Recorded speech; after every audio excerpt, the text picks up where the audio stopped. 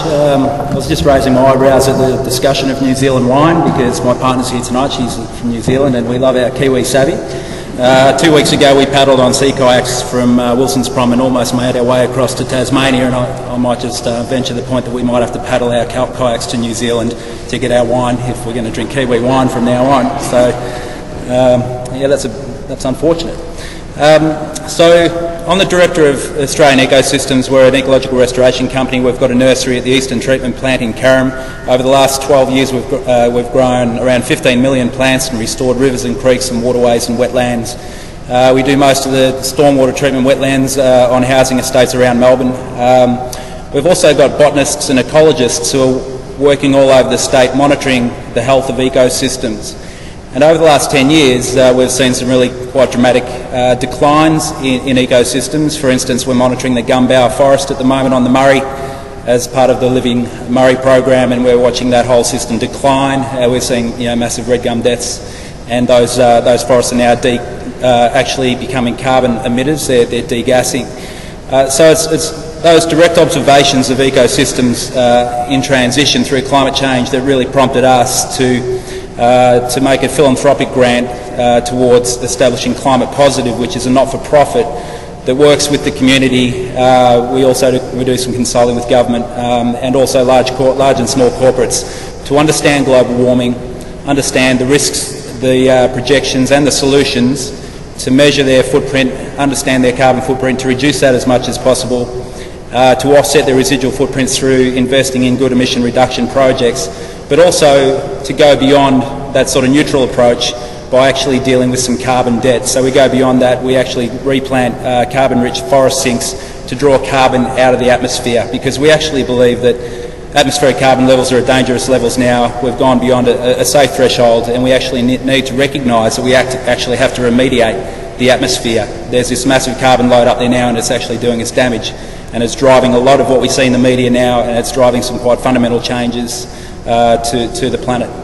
So that's a little bit about Climate Positive. The science underpinning global warming is now unequivocal.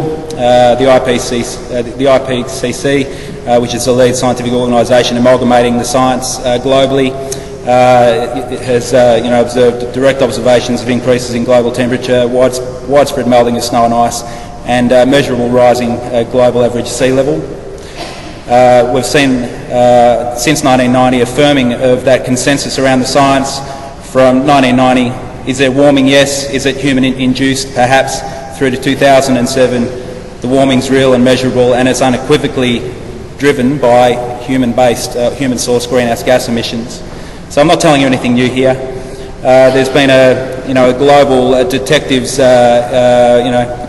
crime-solving attempt to identify the exact causes of the warming, and very sophisticated climate modelling has taken all the other background influences on that warming out and isolated it to human-sourced greenhouse gas emissions. So the science is there, it's very robust, and on the basis of that, governments globally are responding and setting policy frameworks, and in this case in Australia we're looking at setting a policy, we're looking to cap greenhouse gas emissions between 450 parts per million and 550 parts per million. That's what the Garneau review is talking about as the targets.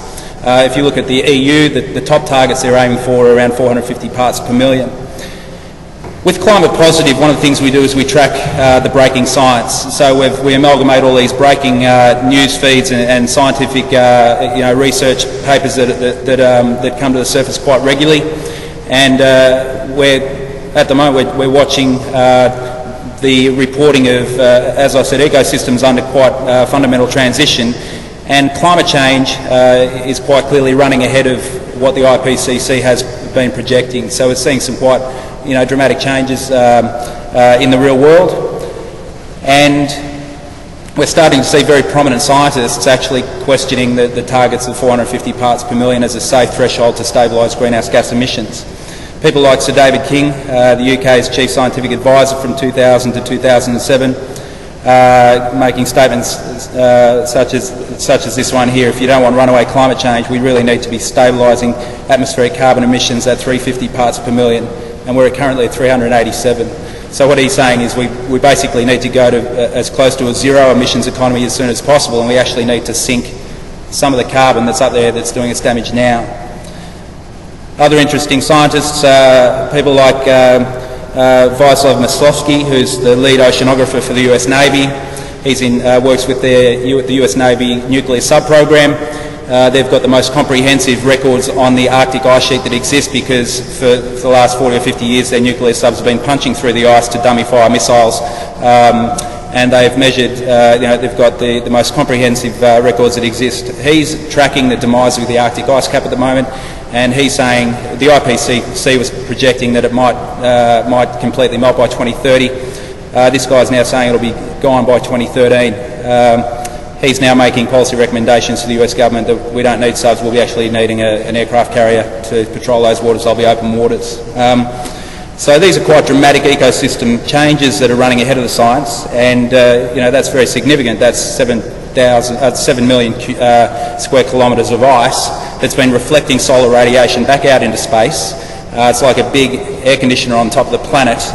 If that goes by 2013, basically all that dark water will be absorbing heat, and it could destabilise things like the Greenland ice cap, which you see in the centre to the bottom of that, and that's where you could generate these quite dramatic sea level rises. You've got people like Nicholas Stern from the Stern Review. He's come out in the last 4 weeks saying observed climate change is running ahead of the modelling that underpinned the Stern Review. And if you remember the Stern Review, that was quite sober reading, saying that if we don't actually arrest and control and deal with climate change, then it could crash the global economy. We could see an evaporation of 20% of GDP.